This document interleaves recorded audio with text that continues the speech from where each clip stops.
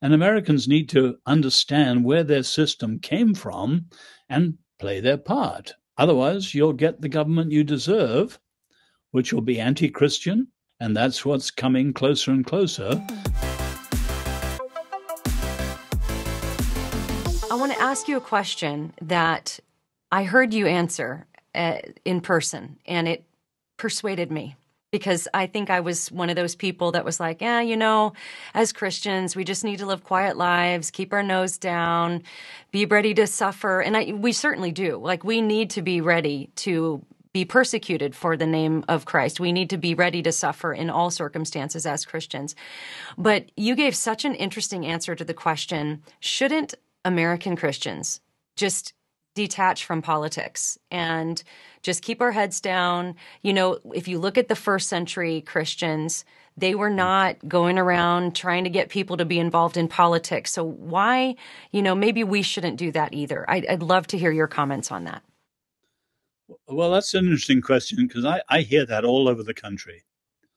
I just need to be faithful in my small corner. I'm not going to be bothered about the country as a whole. Why is that disastrous? Well, for two reasons. First, we're called to be salt and light, and those are symbols of penetration and engagement. So the scandal of the American church is that, well, tiny groups like our Jewish friends, 2% of America, but they punch well above their weight and have an incredible influence right through culture and ideas and finance and so on. And we, who are a huge majority, are not salty and not life-bearing. Now, that's a failure of discipleship. But I think the problem is deeper.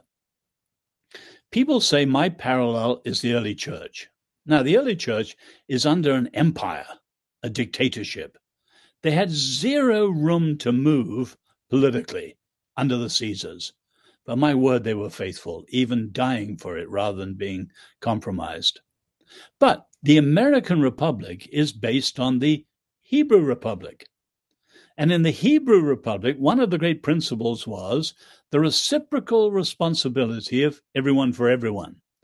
So the Jews put it, every Jew is responsible for every Jew.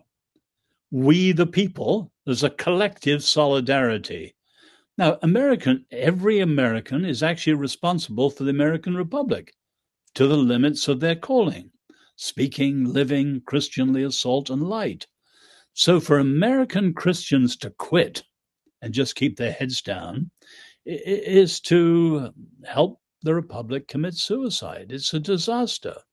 And Americans need to understand where their system came from and play their part.